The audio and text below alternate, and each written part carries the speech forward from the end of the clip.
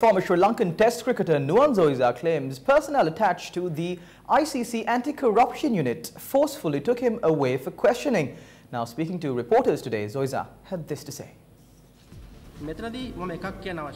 There is one thing that I must say. I reject all allegations made against me. The only thing I am at fault for is that I did not inform cricket authorities of attempts made by an Indian national to approach me at the request of the Sri Lankan coach.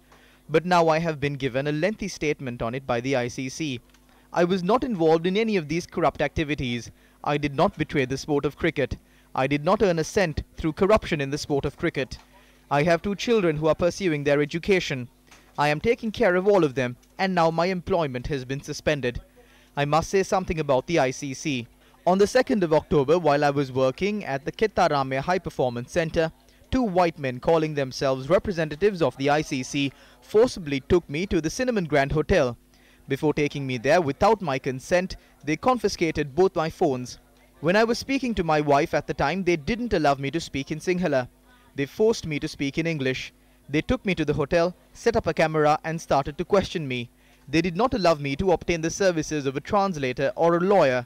They made me uncomfortable by asking the same question over and over again. I was severely mentally affected. Most of the time I didn't clearly understand the questions they asked me in English. I did not understand their pronunciation very well. I had to go with them because they continuously threatened me that I will lose my job if I did not cooperate. They told me that this questioning was confidential. But now, Sri Lanka Cricket has suspended my employment. ඔවුන් මට කිව්වා මේ ප්‍රශ්න කිරීම රහස්‍යයි කියලා. නමුත් මේ නිසා ශ්‍රී ලංකා ක්‍රිකට් ආයතන මගේ සේවය අත්හිටුවා තිබෙනවා.